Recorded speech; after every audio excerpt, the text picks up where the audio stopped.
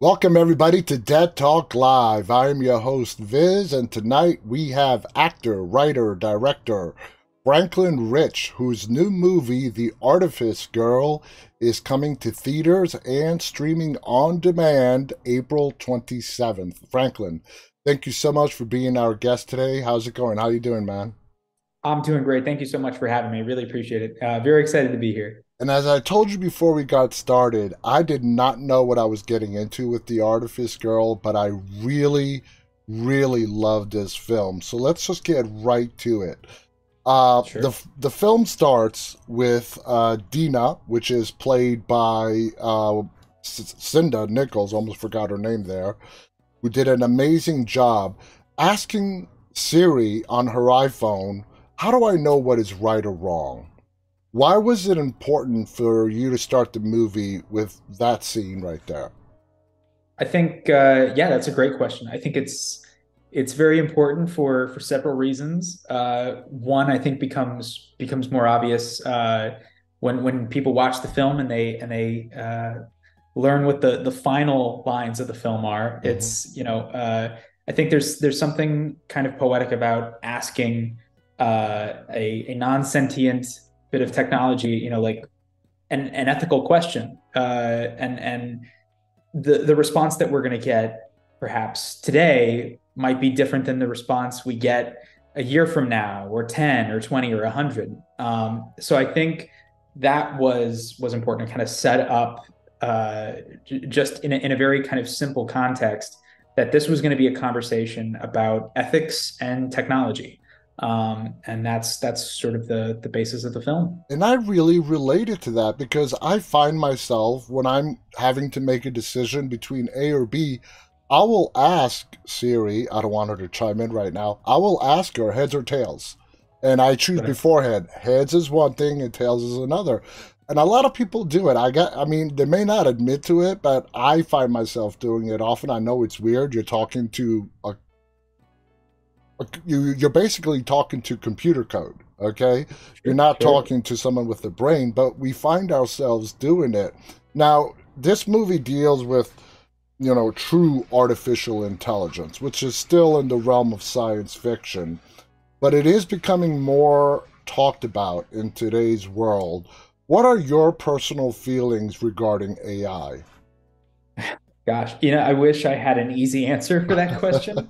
I wrote the script back in the spring of 2020. So AI was kind of an interesting hot topic, but no one was talking about it the way that they have been in the past 3 months. Like you Hmm. said, it's been incredible just how much everybody has been seemingly obsessed with it recently. And I think that there are kind of two camps. You've got people that are extremely excited and people that are absolutely terrified. And I think both are valid for different reasons. I'm not entirely sure where on the spectrum I fall, but I will say that, like, I'm excited that people are talking about AI for the sake of people being interested in the film.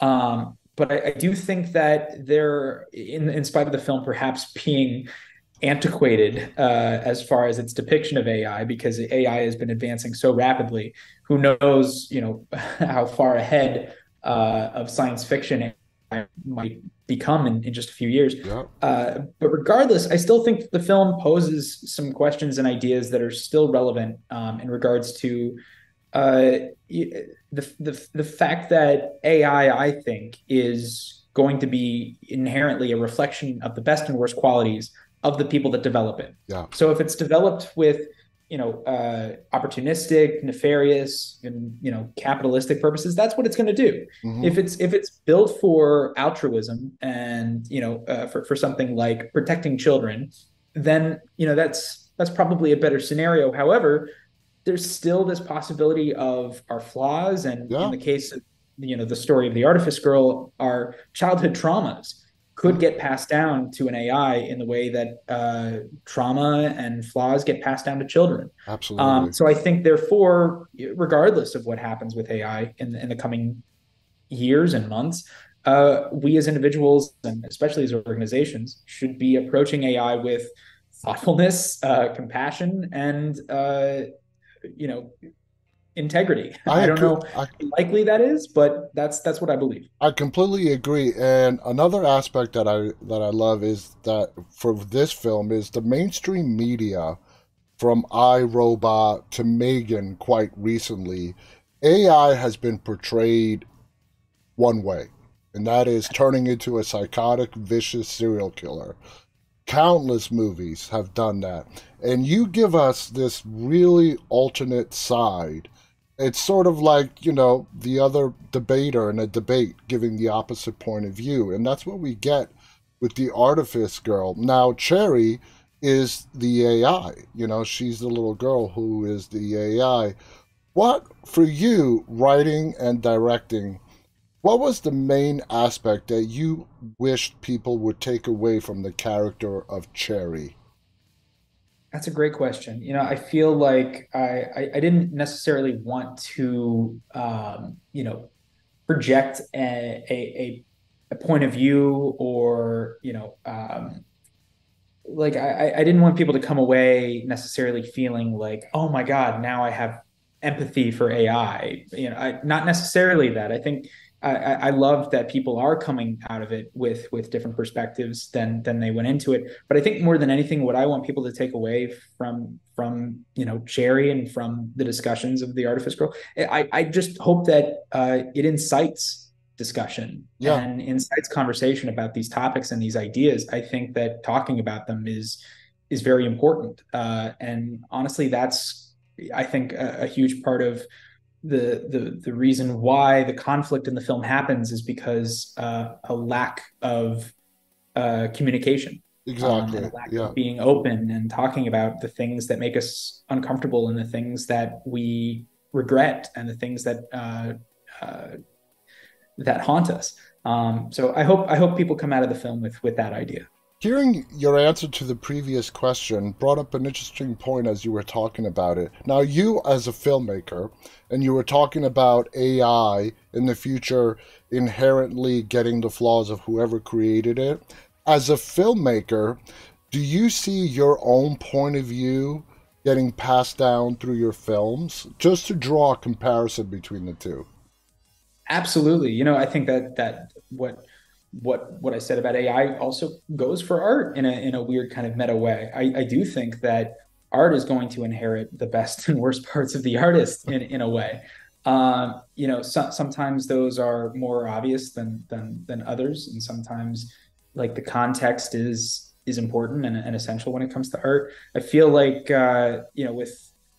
with this film, there's definitely a lot of my own personal struggles and battles and uh, things that have troubled me in the Yeah, past that I think definitely informed how I wrote and directed this film in the way that I know definitely. that several of the other actors and even members of the crew put their own experiences into their craft when collaborating on this project. Now, for me, the film was more about Gareth, which is your character. You play Gareth. Franklin is also one of the stars of the movie. For me, the movie was more about the arc of Gareth from the childhood trauma he suffered through his entire life, as opposed to the evolution of Cherry. That was my take on that. What are your feelings and thoughts on that? I think that's an absolutely valid perspective. Absolutely, it's Gareth is the character that is there from start to finish, and it's because of his trauma and because of his experiences that the story even happens. Yeah. Um, uh, he's the grandfather of everything in this story, but. I also will say too to kind of to put a spin on that because I don't disagree. But I do think that Gareth, in a sense, is really the antagonist the whole time. I could see that. Even though he is the main character and the protagonist, definitely in his own mind and in kind of the way that he's framed a lot in the film, I would say that in every act there are characters with intentions, and all of those intentions are uh, they come into conflict with Gareth. Yeah. Gareth is one who impedes everybody's forward momentum throughout the course of the story. Whether it's Dina in Act One wanting to, utilize the technology that Gareth is in possession of, Mm-hmm. whether in Act Two, I don't want to spoil too much, but whether it's Amos wants answers about something and Gareth is the one withholding those answers. And I won't say anything about Act Three, but he's definitely the obstacle in that act as well. So, I think that's a fun spin on it. And I Yeah, love stories about antagonists too. I love stories about, whether it's Thanos or the Grinch. Like exactly. we love stories about those kind of characters. And Gareth to me is like the kind of stereotypical really genius guy that we see who really thinks he knows it all and that everybody else knows a lot less than him and they're not even qualified to chime in on the conversation because he knows what's best, he knows what's right, and there's no other way about it. There is a pivotal scene in the movie, and you just mentioned it in the second act, chapter 2, where Cherry has to reveal a secret and emotions flare. It gets very intense. Did you wrestle when you were writing the script on how you wanted that secret, let's just call it a secret for right now, to be revealed? I definitely knew that it had to be a somewhat of a climactic moment Mm-hmm. because it was such an important moment. It's a very important secret to be revealed. I definitely think it's funny that you mentioned the characteristics of Gareth. I definitely wanted there to be a moment where Gareth gets humbled a little bit, and that was kind of a perfect opportunity for those two moments to happen, and coincide with each other. I love that moment because it's the film has sort of one way of solving problems throughout the course of its runtime, which is conversation and discussion, which I absolutely believe in. But there's a point at which conversation can do no more, Yeah. and therefore a character has to. All I'll say is that he employs a different method, For and yeah, for me it's fun and exciting. the whole film pivots in that scene, in that moment. That's how intense it was. Now, Gareth created Cherry, but he's also the one most reluctant to acknowledge she is anything more than computer code.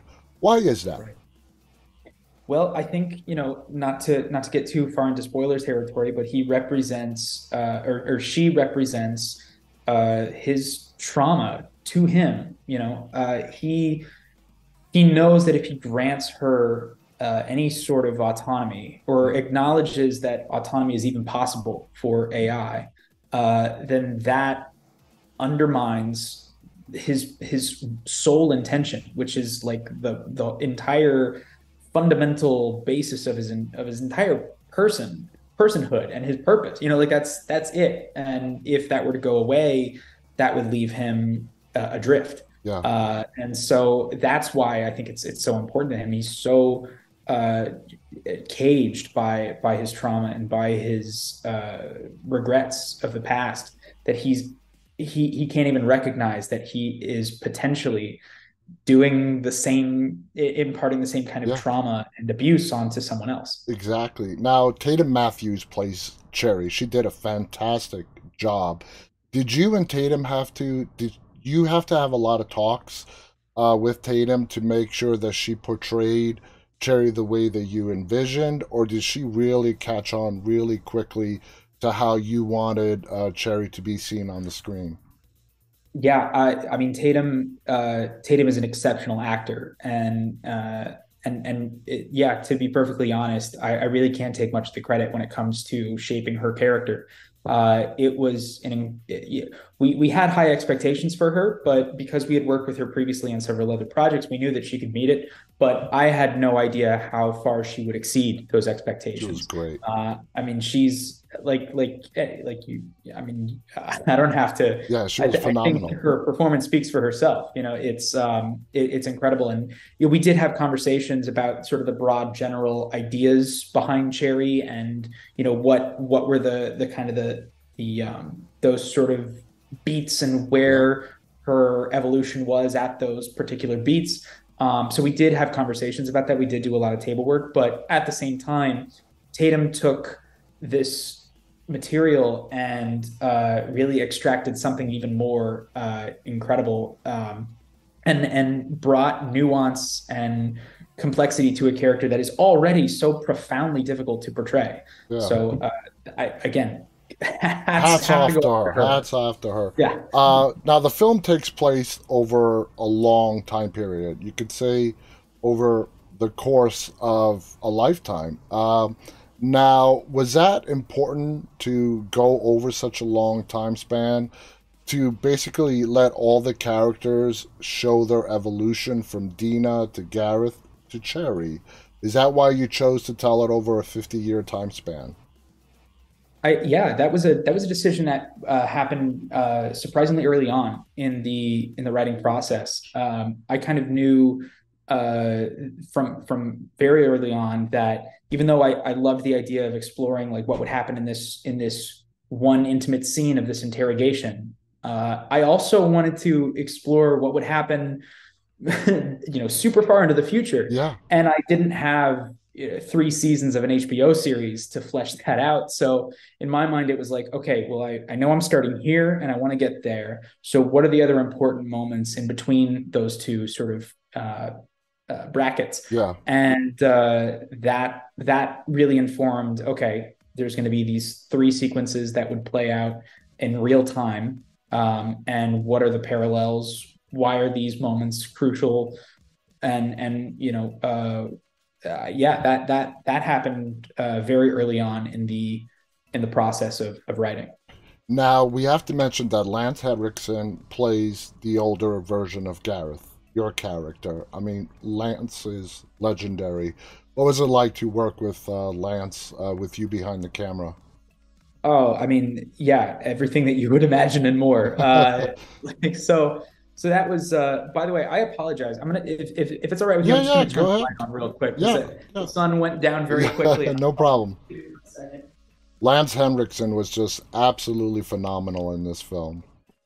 And Thank you. Yeah, he you know, we always knew that he was at the top of our list to play the role for obvious reasons. I mean, not just as he obviously he's an incredible actor, but the legacy that he carries, especially with sort of this metatextual, his history of playing AI characters, was Aliens too. I mean, if any, part yeah, of the decision.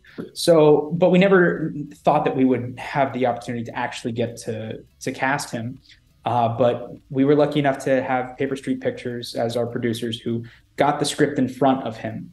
And something about it must have resonated with him because I had my first phone call with him. We talked for hours wow, about the story, about the character of Gareth, about the themes and the subject matter, and how he was connecting it to his own personal experiences. I mean, he was so passionate about the story and about this project. We were so incredibly lucky that he didn't just show up and read the lines. He no, really gave it his all. And to then have him, on set, this person that I've idolized since I was little, paired up with this child actor prodigy who I feel like I've had a small part in discovering, yeah, and then getting their chemistry was immediate and electric when they first met on set. And between takes, we would just continuously just talk about everything, all of the subtext and all of the character frameworks. And I mean, it was just an absolutely incredible experience. And after we would wrap production each day, he would just always say, "All right, where are we going?" And it was like, "Oh, okay, I guess we'll go to Outback Steakhouse because that's the only thing that's nearby and talk more about the story and about the ideas." So that was, I mean, he was terrific, incredible to work with. But I mean, everybody, like, he's a legend, he of is a course. legend. He's absolutely a legend. Now, for me as the audience watching that scene in the third act, the dialogue between Cherry and older Gareth, played by Lance Henriksen, it was just so captivating. What was it like for you standing next to behind that camera watching those two at their best, going back and forth with that dialogue, what did you feel in that moment? It's a I mean, it's For me, every writer director's. I would think it's magical Oh, just to see that happen. absolutely. I mean, it's what every writer and director hopes and dreams for. Like the opportunity to see that unfold Hmm. in real time and be reminded of why you cared so much about this project in the first place. Yeah, That was definitely, there was like this sort of revitalization or just this renewal of enthusiasm for something that you felt you were so close to and that yeah. you couldn't see the forest through the trees anymore because everything was just shots and lines. You forgot the the story and what made it special. But getting to see the two of them in those final scenes was, yeah, like you said, it was magical. It was very special. For me, it was like a conversation that was 50 years in the making. Yeah. That was delayed for 50 years. That's what it felt like for me. The movie, guys, is called The Artifice Girl. Now, it's coming out in theaters and streaming on demand. Is it in? Do you know which city? So people, if they want to go to the theaters, do you know which cities it's going to go Yes. to in the So theaters?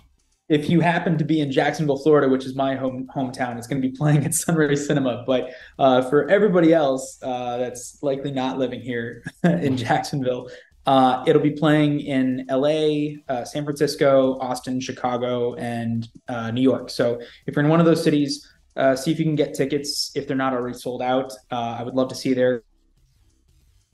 Talk to Yep. me. I'll be there for Q&As.